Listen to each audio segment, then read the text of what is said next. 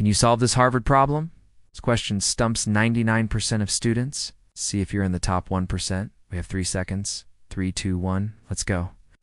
Here's a real Harvard entrance exam problem. We need to solve the absolute value equation. The absolute value of 2x minus 6 equals 10. Don't worry if this looks scary. I'll break it down step by step so anyone can understand it. First, what is absolute value? Think of it as the distance from 0. On a number line, it's always positive. For example, the absolute value of 3 equals 3, and the absolute value of negative 3 also equals 3. They're both 3 units away from 0. Even the absolute value of 0 equals 0. This concept is key to solving our Harvard problem. Now back to our equation. The absolute value of 2x minus 6 equals 10.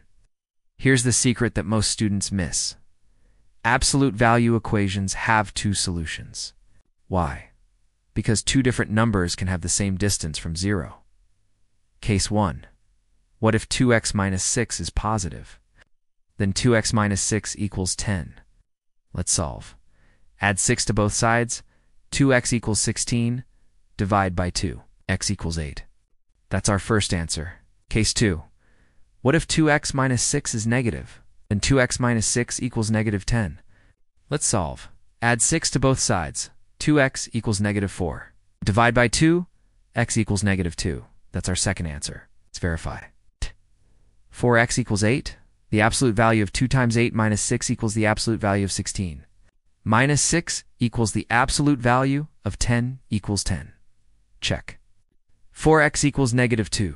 The absolute value of 2 times negative 2 minus 6 equals the absolute value of negative 4 minus 6 equals the absolute value of negative 10 equals 10.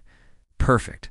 So our complete solution is x equals 8 or x equals negative 2.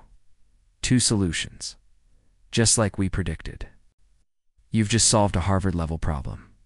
Now it's your turn. Solve the absolute value of 3x plus 9 equals 15. Comment your answer below. Let's see who gets it right. If this helped you understand absolute value equations, smash that like button. Subscribe to MathVare for more Harvard-level problems made simple. Hit the bell icon so you never miss a challenge. Share this with friends who love math puzzles. Until next time, keep solving.